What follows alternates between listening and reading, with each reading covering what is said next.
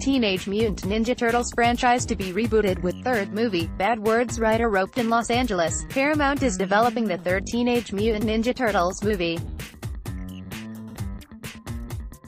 The studio has started the work on the project, 2 years after Teenage Mutant Ninja Turtles: Out of the Shadows disappointed at the box office. Andrew Dodge, who has previously worked on Jason Bateman's film Bad Words, has been roped in to write the script. Michael Bay, Andrew Form and Brad Fuller are producing the film through their Platinum Dunes production company.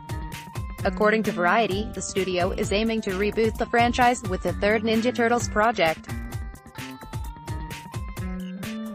There is yet no news on whether the new film will pick up with the anthropomorphic Teenage Turtles or if it will tie into Paramount's previous two Ninja Turtles movies. According to Collider.com, the films are based on the comic by Kevin Eastman and Kevin Laird about wisecracking turtle superheroes named after the Renaissance artistes Michelangelo, Raphael, Leonardo and Donatello, using ninja skills acquired from a radioactive New York City rat.